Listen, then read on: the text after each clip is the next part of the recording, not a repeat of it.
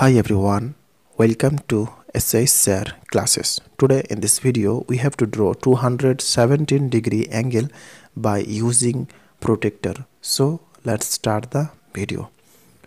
First of all, we have to draw here a straight line of any length. So first drawing here a line and taking here point B and here C. Now roughly discussing some calculation here.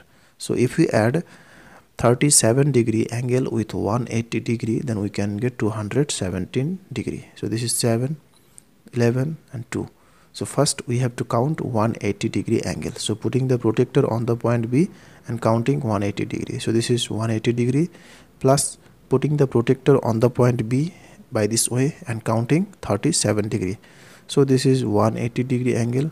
Also this is starting 0, 10, 20, 30, 35, 36, 37.